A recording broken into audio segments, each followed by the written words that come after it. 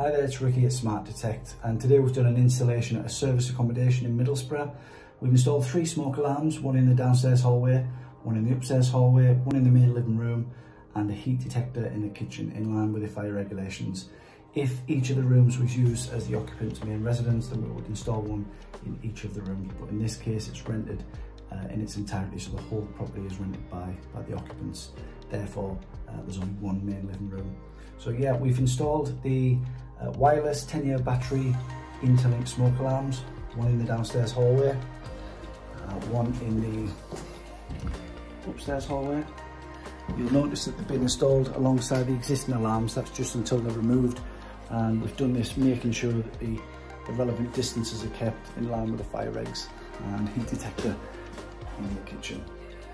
The pairing of these is quite easy. There's a video on our website. And installation, again, because it's wireless, it doesn't need a qualified electrician. Just make sure that it's been done properly and that the devices are secure.